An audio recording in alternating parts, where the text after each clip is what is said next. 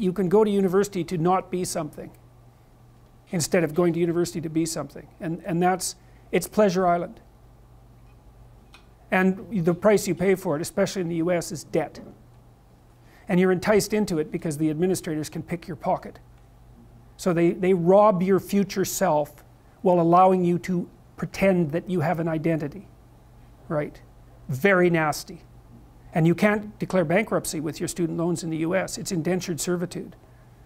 And it's precisely Pleasure Island. It's exactly that. And so tuition fees have shot way out of control. And part of the reason that universities don't make more demands on their students and let them get away with all the things they let them get away with is because they're basically, why the hell would you chase them out? They're $100,000 or more. So they can do whatever they want as long as you get to sell them to the salt mines. Right.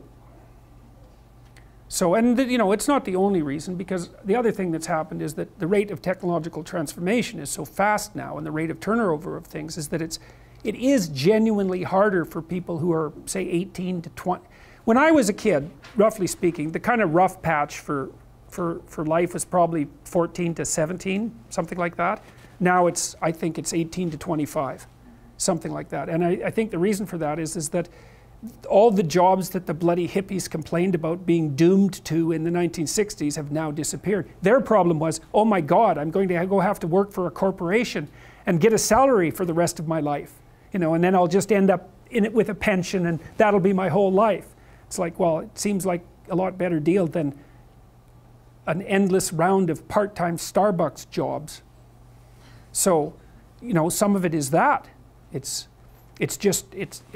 There's a space now in our culture that is lacking for people to make that transformation from adolescence into adulthood.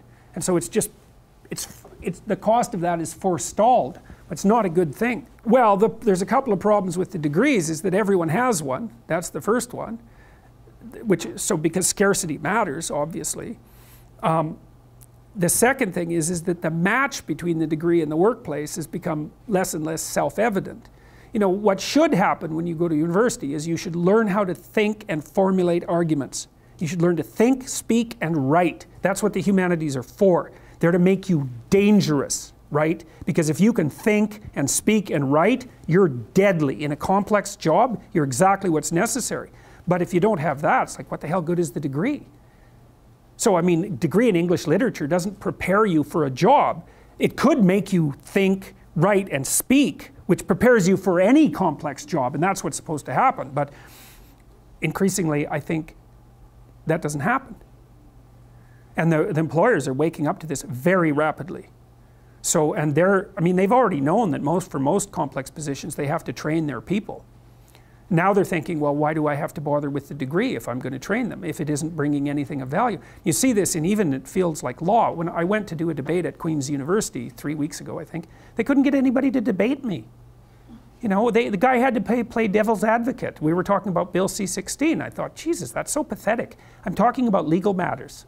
And I'm in one of the greatest universities in the West. You know, I mean, it's in the top 200, let's say. I couldn't get someone to argue with the stupid psychology professor about law. I had to get a devil's advocate. And so one of the things that was really disheartening talking to the students was they told me, 4 or 5 of them, they're not learning a damn thing in law. It's all social justice nonsense. It's like, well, good, that'll do in the profession. It's being done in anyways because lawyers are being replaced by automation.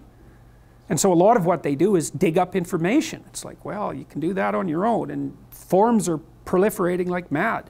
So the law school should be teaching you to be a monster. You better be.